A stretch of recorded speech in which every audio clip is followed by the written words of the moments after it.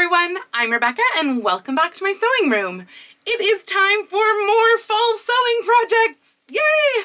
I don't know about you, but I feel like that's pretty much all that I am really watching on YouTube right now too, is like fall sewing everything. And hopefully that's what you're into too, because that's what's happening here. We are going to be moving on to another jumper dress project using this fabric right here. These are actually the skirt pieces already cut out for this project, because if you saw my video on the pumpkin pinafore, then you will know that I cut out all of my skirt pieces for 3 of my 4 fall projects all at once, which honestly was a great idea. So this is the 3rd project. Well, there's still half of one to go, but it's the 3rd skirt portion project, and this is a gathered circle skirt, or this will be when it's sewn together, a gathered circle skirt. So the real question is, what am I doing for the bodice? And for this bodice, I wanted something a little bit simpler and a little bit plainer, and also a little bit more. So I wanted this to have a higher neck. I still can't decide if I want a boat neck or a round neck. We'll see what happens with that, but I want it to be a higher neck, and I want the straps to be built in one with the bodice. And if you watched this video, which I will link up above by the way, then you will know that I struggled with that. That was originally my idea for the pumpkin pinafore as well, and I struggled with getting something like that to fit. So I'm hoping that this week we can do that.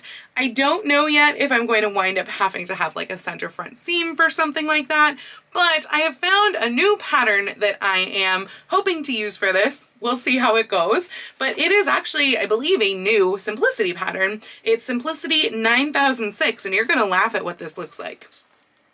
Yeah, I know, right? The reason that I chose this one, besides the fact that it was on sale, is that all it is actually a basic bodice block. So if you look at this portion of the pattern, you can see that it is just a really basic bodice block, darts going here, darts going here, darts in the back, and then a zipper up the center back, because that's the other thing that I would like to do for this project, is a center back zipper. Of course, my skirt right now doesn't have a center back seam, so that means that I will wind up having to, I guess, cut one of those skirt panels down the center back to give myself that, but that way I can just do a center back closure all the way up, because this is going to be a much higher backed jumper, and I'm going to need that sort of entry into it. So that's my plan. I'm going to go ahead and cut out these pattern pieces to begin with, and then do a mock-up of this bodice pattern. And I'm not doing the sleeves or anything on this, by the way. I'm ignoring the sleeves. I'm going to make this sleeveless because it's a jumper, but I'm using this pattern for the shape of the bodice. So I have my mock-up right here. I want to address some changes that I made to the pattern, most of which came from size or length differences, but I did also do things like change the neckline here. You can see I drew a 2 right here, so that went up 2 inches. This actually went up 2 inches. So basically I just lengthened the bodice by 2 inches from like around here up, and otherwise this stayed relatively the same. I did narrow the shoulder because I am making this a sleeveless jumper dress, not, you know, a bodice with a sleeve. And I think, oh, and then I went 3/8 inches out here at the waist, and I also went a 1/2 inch out at the center front because this goes up to a size 22 and I would be a size 24. So that's where I decided to make that change. I don't think it was the right answer, but that's where I did it. And then on the back, I changed the neckline. This time I actually folded it down, but I changed the neckline again, changed the armscye, narrowing it out a little bit here. And I also extended at the waist here. And then here I extended 1/2 inch down that way at the waist, and then 1.5 inches up this way to make up that 2 inch difference. However, my math must have been off because I swear I laid them next to each other, but once I actually put the dart in, because there's a dart on the front piece in the side, once I actually put the dart in, the sides did not quite match. So we're off by about 3/8 of an inch there. I'm not sure what happened there. And I have mentioned this in other videos, but whenever I'm doing something that is a back closing bodice, I try to find an alternate place to use as an opening for the fitting of the mock-up. So for right now, I have closed up the center back seam and I've left the side, the right-hand side seam open because that one is easiest for me to access. It's not great, but it's easier. So now we get to try this on. So I'm just holding it shut at the moment because it is still really hard to pin the side up, but holding it seems to be, you know, it can at least tell me what's going on. And naturally, my favorite issue is rearing its ugly head, the I am super, super gappy above the bust issue. Ugh. I want to learn the magic fix to fix this without putting in a center front seam. But I don't know that I have the patience right now to learn how to do that. So I think I might have to center front seam this. I really didn't want to. It's also tempting me to, no, that wouldn't be good. It was almost tempting me to, like, if I do a center front seam, maybe I should just also make the center front seam long enough to have like a button closure, but then that goes into the skirt too and I don't want to do that. So I think I might do a fake button closure on the center front seam just to hide the fact that there's going to be a seam there, but I just don't feel like messing around with any other way to fix this issue. The arm size are also way too tight, like I think gonna be way too tight, period, so I definitely have to open them up. But the only other real issue is that giant fin that happens above the bust that I can't seem to get rid of. So I'm gonna fix the arm size first, and then I'm going to pin this out and see if that fixes things if I put in a center front seam. All right, I have altered the arm size. This one I have now also folded in, but you can see the unfolded shape here. And I have created the center front seam, which meant that I was able to do up this seam, get a better idea of the fit. And by doing the center front seam, I have realized that I need seam allowance at the waist. So I unfortunately won't be able to use this as my lining because of that, but I think I can use this as a bodice block going forward, because the only alteration is going to be that add a ½ inch for seam allowance at the center front at the bottom. I've drawn a line here of where this is going to get cut away so you can see how much excess was up here. And I'm also trying to figure out the neckline shape right here, because right now it's very V and I wasn't going for a V. I wanted something rounder or even boat neck. I've decided I don't want boat neck at this point. It would just be, yeah, I don't, no, I don't think I want it, because I don't want higher than this, honestly, because then anytime that I wear a blouse underneath that has any sort of neckline decoration or anything like that, you're not going to see any of it. So I want a little bit wider of a neckline, and I'm thinking maybe here, but maybe even wider. I think what I might do is cut it to here, and then once it's all together, I can figure out before I bind it what exactly, if it needs to be any bigger, like maybe a larger scoop or something like that. But again, I think that the level here is good. And honestly, like, all the darts fit great, back fits great. So apparently the changes that I made were pretty darn on point. And then just correcting it into a center front closure, I mean, matching the pattern is going to be interesting, which is why I very well might be hiding that with some large buttons up the front. But other than that, I think that this is going to be really nicely fitted. Even, I think even everywhere, like at the waist, is hitting me exactly where it needs to be to attach to the skirt. Like, yes, this is a great mock-up. So I am now going to go ahead and carefully, well, I'm going to trim off the excess here and then carefully cut out the bodice, trying as hard as I can to match the pattern.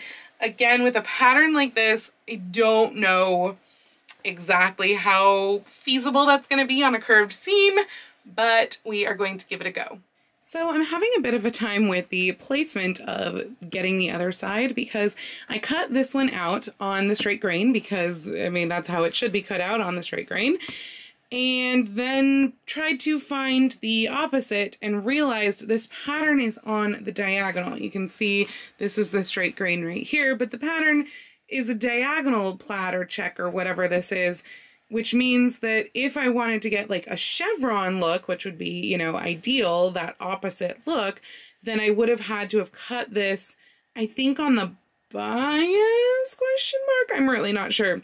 I can still get it to get the opposite if I do it on the opposite grain, but I feel like that is gonna be weird to play around with. I mean, it might be okay if like the interior is on the straight grain and the exterior, one of them is on the cross grain, because like this looks much more satisfying. I mean, you know, if it was laid out correctly. There we go, that's a little better. That looks so much more satisfying than having the like stripes just keep going on the other side. I don't really like that, whereas this is like, ooh, look at that. I just hope that it doesn't like act weird on and wear weirdly by doing this on the cross grain. But I think this is how it needs to be. And I don't have enough fabric left to like recut them both on the bias, which I think would also get that, but then it's on the bias, so it still wouldn't be laying right and might be laying more wrong than just doing across the grain. So I think, wish me luck. I think I'm going to try and do this on the cross grain for the other piece, and then I guess maybe the back might have to be the same thing, I don't know. Ugh.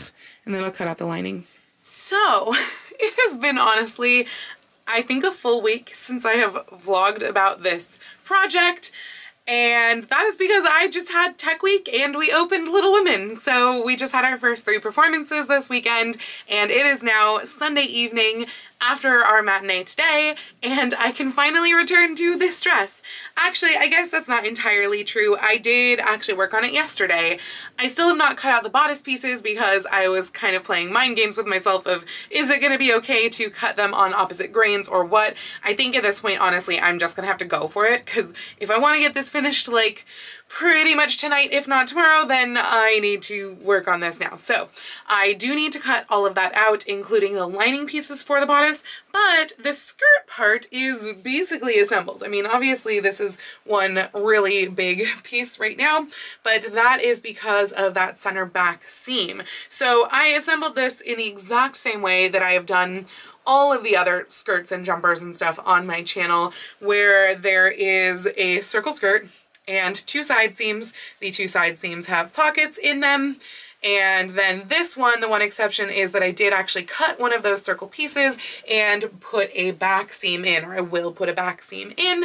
And right now I've left it undone because, in my opinion, I find it easier to put in a zipper when the seam is not already done below it. So I've left it undone sometimes, and I might decide to do this. Sometimes I'll do the seam up like most of the way, but leave at least a few inches below where that zipper is going to end, and that can be a little bit easier to manage with the skirt, but I just like to have that space below, and then I will finish that seam up after I put the zipper in. So anyway, this is where the skirt is right now. I have run gathering stitches around the top, marking the center front, and obviously center back was pretty easy to see where that is. And so this is ready to get attached to the bodice, other than that center back seam, but again, that will go into the zipper. So all of that said, I am going to get to cutting. I'm going to cut all of those bodice pieces and start sewing those together so that I have something to attach this to. I thought you might all want to see my very comfy cozy kitten, who likes to go in the rain and then gets toweled off. And sometimes I wonder if she goes in the rain just so that she can get toweled off, because she likes it so much. Okay, that's all. I'm gonna get back to cutting now, but I had to interrupt my cutting to quickly and swiftly get her dry when she ran into this room like she had jumped in a lake. Right? Oh, she's purring. Actually, I do have an update to the cutting also. This isn't just for cats, though I know you love seeing Dora and everything. But I went and I tried to lay out the piece that I had already cut on the fabric, trying to get some sort of something with like the opposite to get that chevron effect, and it was not having it. It turns out that these squares must not be square, they must be rectangular, because basically it was about an inch off if I tried to do it the opposite direction of fabric across the grain. So I am now tracing out, okay, I guess Dora's dry now. I am now tracing out the pieces, the backs and the fronts, on the remaining fabric that I have to see if I can cut all of them on the bias and then just have the interior be on the straight grain, like the lining, flat lining be on the straight grain. And I think if I can cut these all on the bias that I'll get a nice effect. I don't know, I mean the backs are just gonna wind up being straight up and down. Actually, I guess I should check at what the fronts are gonna be, but I just want something more than a stripe going all the way across, which is what I would wind up having, at least on the fronts. If I cut them both on the straight of grain, we would get all the stripes just running like this, and that's not a good look. So I'm gonna play with this more. This was why I had put this off in the first place last Sunday or Monday or whenever that was. And I'm going to hopefully be able to cut everything out of this little piece of fabric that I still have left. It's been, I think, an hour since I last talked to you, and I have been trying all sorts of different configurations to get this right, and finally I thought I had it right, so I went and I cut out one side, but I'll bet you might notice that the white line goes from a black white to an orange white as it crosses the body, and yes, also it is a continuous, which I had conceded on to, you know, have it go continuous because I thought it looked better than having them horizontal, because then it would just look like horizontal stripes and it didn't look good. Also because the fabric is not like woven on grain, it's printed off grain, the horizontal thing just wasn't gonna work anyway. So yeah, I just realized that I cut it so that it's orange and then black, or black and then orange, and not black all the way across or orange all the way across. And now I've got one of the back pieces cut out, and I'm trying to cut out the other back piece, and again, it's probably going to take me 2 hours to cut out that one other piece too, because this fabric is just ridiculous. So note to self, or note to all of you, when you are working with a plaid that you want to like play with plaids and make them cool patterns and stuff like that, don't get a plaid that is printed on the diagonal, or you will be in the same case that I'm in right now. So it is a couple of hours later, and I flatlined the bodice with twill, lightweight twill, because I didn't have any Kona, which is what I would have liked to use. And then I did the darts and assembled it, and it doesn't match at all in the front. So that's great. I may or may not try and make it match tomorrow, but I've been on my feet way too long today, so this is it for today. If I don't try to make it match, all that I have to do is attach the skirt, do the zipper in that back seam in the skirt, and bind the neckline in the arm size. If I do try to make it match, then there's who knows what that might go into trying to make it match. So I'm leaning towards ignoring it and hoping that it doesn't bother me, because this project should have been done by like this morning, not tomorrow. So hopefully I will get to be able to finish this tomorrow, but I'm not sure. But I'm going to bed, so good night. So it is a new day, and I have obviously put on the top of the bodice here, or the bodice here, just to see if I want to change the center front or not. And I looked at it in the mirror, and from about like, I don't know, 4 feet away from the mirror, I could not tell that the lines weren't matching up. They looked like they were. When I got about 2 feet away from the mirror, I could tell that they were not matching up. But I think I'm gonna leave it as is, at least for now.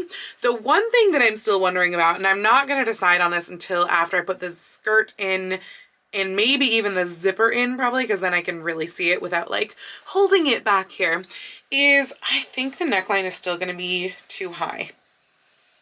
I mean, it's gonna come down a little bit with the binding, but I feel like this is just a little too high for a jumper dress. Even though I was going for a higher neckline, I feel like it might just still be too high. So anyway, that is where I am at the moment. I am ready to attach the skirt on this and then to set the zipper. I'm also a little bit wondering if it is actually gonna be too large. I'm not gonna be able to tell until I put the zipper in, but I guess like once I do put the zipper in, I could most likely adjust that from the center front, or you know, the sides or something like that if it does wind up being too large. So hopefully it won't be, and I won't have to reset the zipper multiple times, but that's where I'm at currently. Yeah, I think everything else is okay. I do wonder a little bit if it's a hair too long in the back, but I think it's gonna be okay. And if it is, I might just shorten it by the shoulder. So, okay, that's where we're at. I'm gonna go put the skirt on. All right, so skirt is attached to the bodice, and I was just checking the fit on the bodice. It is definitely too big. Like, I have pinched out, I think, about a 1-inch seam allowance here and the top of the center back. So obviously it is 1 inch too big because it should be a 1/2 inch seam allowance. So that's easy though. I mean, before I even put the zipper in, I can just get rid of that extra 1/2 inch. There's also some puffing that's going on right here, so I need to smooth this curve down a little bit right here, but that will be very, very easy. And the neckline is starting to grow on me, so I might leave it as is. We'll see how that goes. The other thing though is that I attached the skirt, and I don't know if it was optical illusion or what caused by the pattern, or if it really was too long, but it looked like the bodice was dipping down right here. And so I have already taken that up. I just made that seam allowance larger between these two darts, tapering it to 1/2 inch by the time it gets to the darts. But I feel like it is still dipping down from here at the sides. I think it's really exactly where it needs to be, but I think right here we're low. I think we're about a 1/2 inch too low. So the unfortunate thing about that is that if I just make that seam allowance bigger, I'm going to keep shortening the skirt too. So I think I actually need to disconnect the skirt from the bodice right here and redo this so that it is 1/2 inch higher at the center front, because it was just a little too low. The back, I think we're okay actually. I don't know, maybe it was just shifting in the shoulders when I was just holding it, but the back feels like the seam is hitting right at my natural waist, so that is great. So yeah, I've got to fix this bit right here just so that it doesn't dip down, fix that, and take off the excess in the center back, which I'm going to take it off in the bodice and then taper that out in the skirt, because obviously skirt fullness is desirable. So I am going to do all those fixes and then I can put the zipper in. So the zipper is now in. The good news is I was still able to pull it on over my head, which probably shouldn't have, because that does mean it might be big, but it doesn't feel big. The one thing that does feel off, or that did feel off, which you can see I have, that's my mom calling to give me her opinion. I'll be right back. I'm back. I had actually just called my mom to talk about the same thing that I'm going to talk to you about here, which is, as I was starting to say, I think the waist was too low. So I'm actually taking up the shoulders by probably about like 3/4 of an inch here on each side there. So I'm just going to pinch that out. And because of that, I will scoop out the arm size a little bit more here. And honestly, I think I want to open up the arm size just overall, because even once the seam allowance is folded in here, I just think it's too wide across on both sides. I don't know if I'm going to fully just take it in, like narrow it here, or if I'm going to narrow it here too, I think, because the other bit is that, especially with pulling up the shoulders, this has become too high. It was already kind of too high, I think, but it's definitely become too high. So I know I don't want it any higher than right here. And so I think I might scoop this out fully like this. I'll probably have to like draw it on and see how it looks, and scoop that out and just open up this a little, open up that a little. I think the back is good, which is good because that's where the zipper is, and I don't want to mess with the zipper. But the zipper went in really pretty well. I mean, there's like 1/8 of an inch maybe off where the waist is, but it's such a busy pattern that it's really not noticeable at all, so I'm just gonna leave it. And the seam went together really well down the center back of the skirt. So once I figure out this bit, I can bind those off, and then I'm going to sew the binding down on the inside by hand, because that is just what I prefer. I'm just gonna bind it with pre-packaged bias tape. So I think I've got like an ivory or something I can use. And then it needs a hem. I haven't checked yet to see if the hem fell out on this. I've mentioned this in other videos, but generally speaking, when you have especially a circle skirt, part of your hem, whatever's on the bias, is going to stretch out farther. So you have to wind up leveling your hem after hanging it out for a while. Well, I cut this at this point, I don't even know, 3-4 weeks ago, something like that. And I have noticed that with the other fabrics that I got at the same time as this, so the pumpkin dress and the spooky spiderweb dress, those circle skirts did not stretch out. I know, I was weirded out by it too. So I'm really hoping, fingers crossed, knock on wood, that this one maybe didn't either, and I can just do an even like small turned hem all the way around. So I hope that's the case because that makes it so much easier. But in the meantime, I'm gonna go ahead and figure out the armscye neck hole situation. All right, so here is neckline take 2 and sleeve or armscye, I guess, take 2. I like this so much better. I think this is in really a pretty darn perfect place, perfect shape, and the straps are so much better now too. I feel like now it looks like, oh, she's wearing a jumper dress, not, oh, she didn't put the sleeves on her dress. Which I think was the territory that I was going into before. So these are ready now to be bound, and I'm gonna check my hem to see if maybe I can just fold that over and sew it, hopefully, and then that's it. So I guess the next thing you'll see will be the final reveal.